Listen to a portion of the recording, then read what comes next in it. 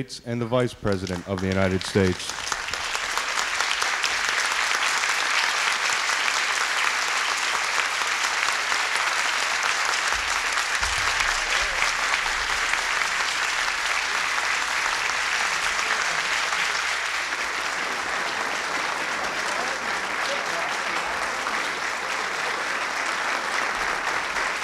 Thank you all very much.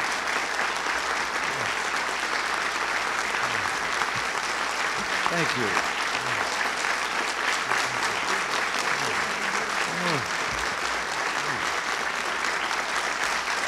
Thank you very much.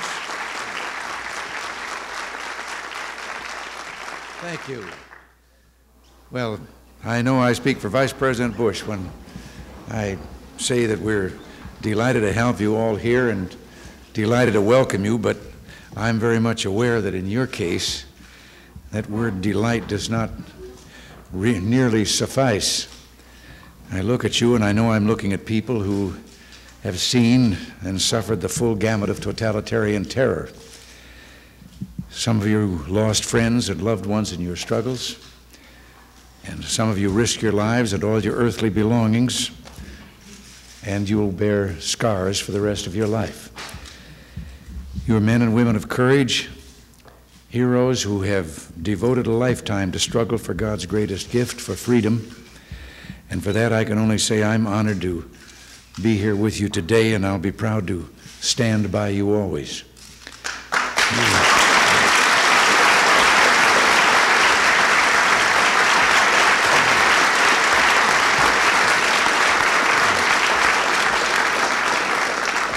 You understand that the struggle for freedom is the preeminent struggle of our time. One of the great tragedies of our age is that ugly, sinister walls continue to deny for the millions trapped behind them the most basic yearnings of the human spirit. And let us make it plain that we must and will condemn all tyrants who deny their citizens human rights, whether they be dictators of the left or the right.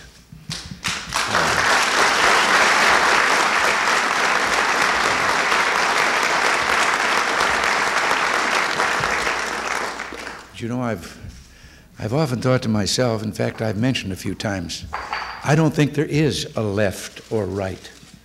Because if you follow that far enough either way, you suddenly find they've come together and they all have the same characteristics. I think we ought to start talking about an up or down. Up to the ultimate in individual freedom consistent with an orderly society, or down through statism until you arrive at totalitarianism.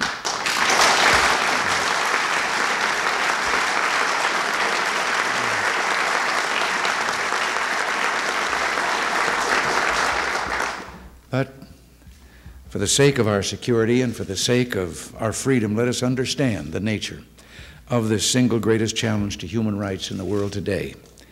It's the challenge of one system that puts itself above God, that demands control over people's lives, and that defines its very existence by the relentless drive to conquer more and more lands, and that system is today communist totalitarianism. Look at the lesson of history. Many nations today have been conquered by force, not by moral force, not by persuasion, and certainly not by the tides of history.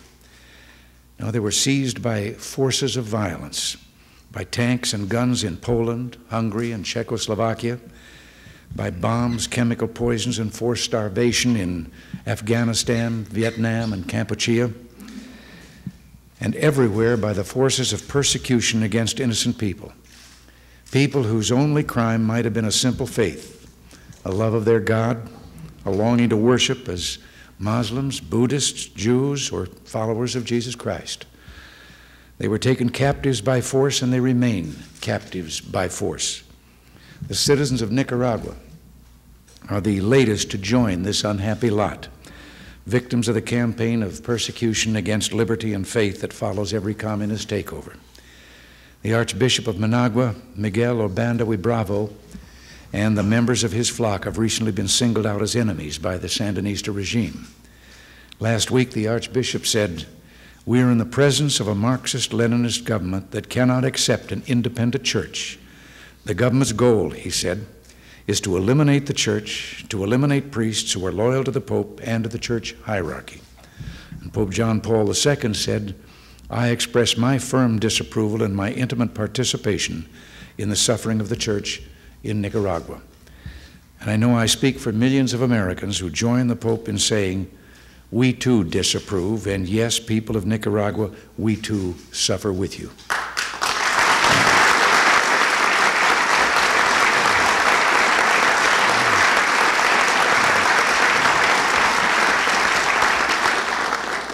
Democracy is far from perfect, but democracy does not wage war on its neighbors. It doesn't build walls to keep its people in, and it doesn't organize armies of secret police to spy on them and keep them quiet. Democracy reflects all the mistakes, all the frailties, but also all the deepest hopes and dreams of the human spirit. And democracy rests upon a noble principle that has and always will make tyrants tremble. Government derives its legitimacy from the consent of the governed.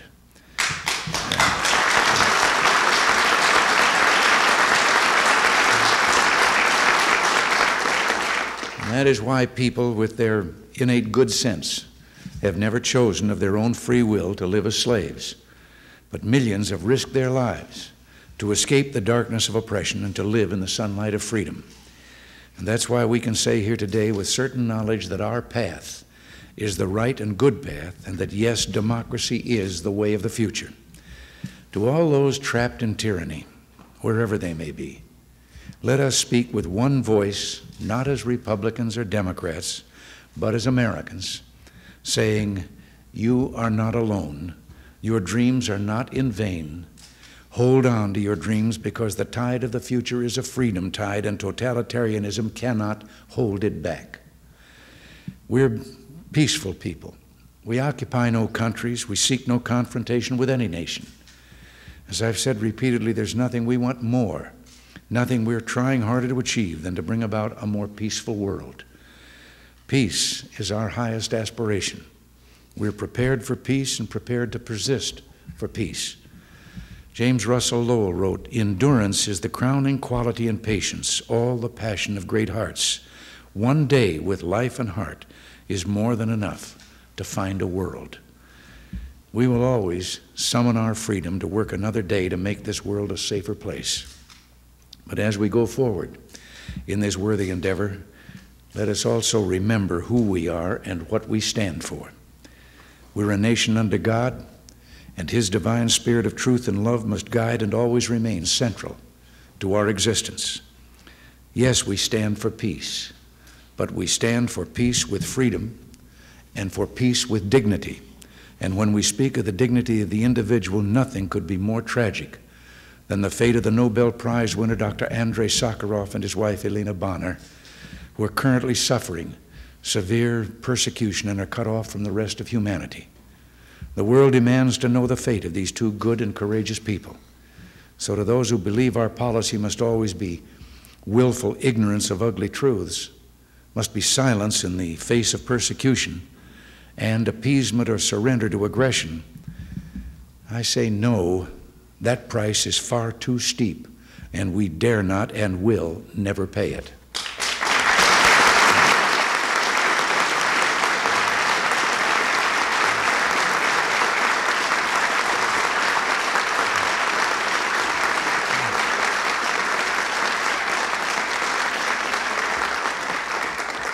If our observance of Captive Nations Week is to have meaning, then it must be observed in word and in deed.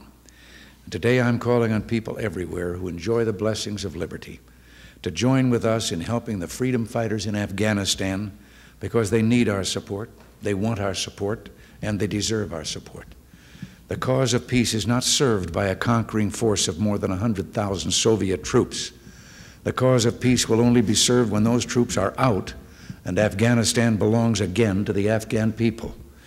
And today, I'm appealing to those who refuse to help the freedom fighters in Nicaragua, refuse to assist their courageous struggle for democracy, for freedom of the press, and for freedom of assembly and worship in their homeland. I urge you to ponder long and hard, to reflect on the fatal consequences of complacency and isolationism, and above all to understand that freedom is never more than one generation away from extinction. It's vital for the sake of our own future that the Congress and the American people respond to the democratic aspirations of the Nicaraguan people. Freedom's greatest shield is a shield of truth, and our shield is stronger today than ever before. I'm proud to tell you that we've begun an initiative that will bring words of truth and a message of hope to millions of imprisoned people throughout the world. The construction budget of the Voice of America was only $2.6 million in 1981.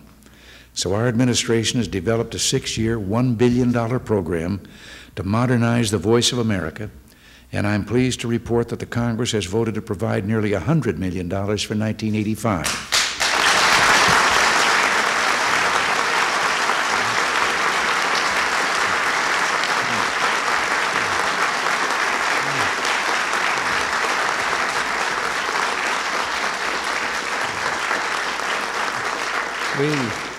We are also committed to expanding significantly the ability of Radio Free Europe and Radio Liberty to communicate with the peoples of Eastern Europe and the Soviet Union. And we're pleased that the Congress has authorized the establishment of Radio Marti, which will broadcast the truth to the people of Cuba.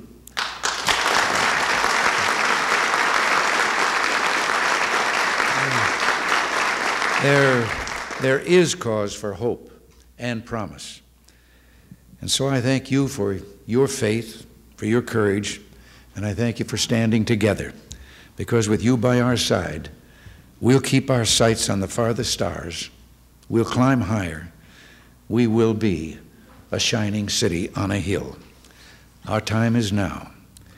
And now I'm going to sign the Captive Nations Week Proclamation, and thank you very much, and God bless you all.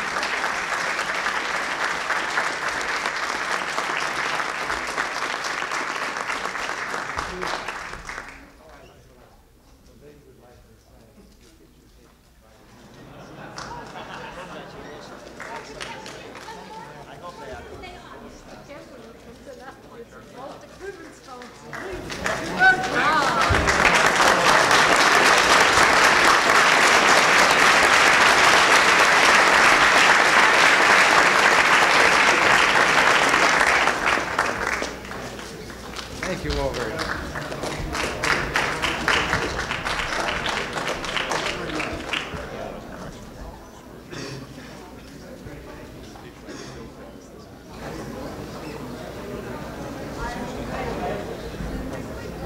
They film. Excellent. What they doing giving us lefty like They were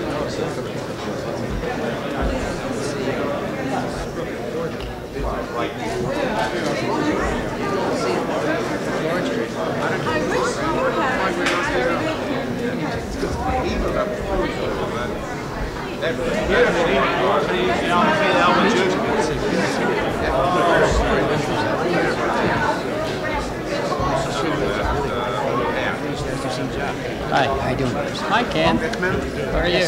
I'm Julius Boucher from New Brunswick. Good to see you. How are you? Good to see you. I'm so pleased that you are here. Very good. I heard some very good things from you about you. That you are not a graduate. I know I told you. I was there will be devoted for you. And running. You can part in this company. But I'm so happy that you're young and very good. Nice to see you.